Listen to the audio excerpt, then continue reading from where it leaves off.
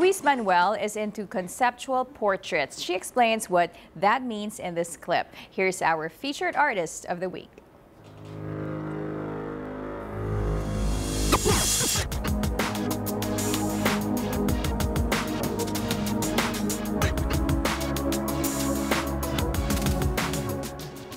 I gave up pre-med kasi I was in a science high school before I entered college, so it was like the norm to enter a science-related course. But then I realized I wasn't into it.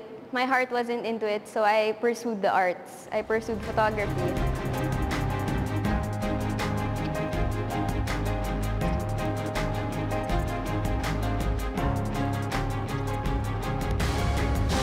Although I don't want to label myself, I would like to call myself a conceptual portraitist. I take conceptual portraits of people, mainly headshots. Maybe that's why most of my themes are a bit dark, a bit gothic, or a bit scary.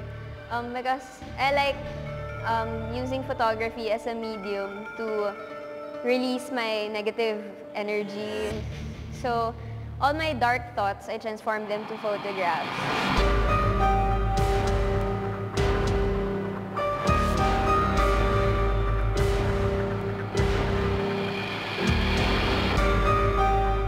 I think it's very natural for us people to have this, times when you are depressed, times when you're sad, times when you're angry, and all these negative emotions.